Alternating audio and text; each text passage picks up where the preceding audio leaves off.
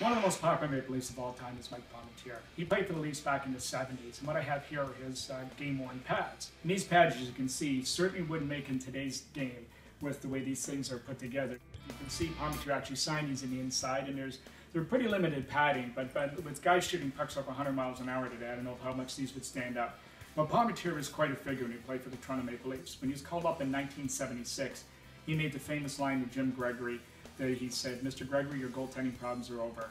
And with the team loaded up front with the likes of Daryl Sutter and Lanny McDonald and Boris Selming and Ian Turnbull, that's the team that upset the New York Islanders, pushed the Montreal Canadiens, and gave Toronto its best excitement in hockey in many, many years, and we really haven't seen much since the 2000 era. So anyway, Palmateer, who was traded away from the Toronto organization, was so popular he was even brought back. But these are all Palmy's pads, and I'm proud to have them.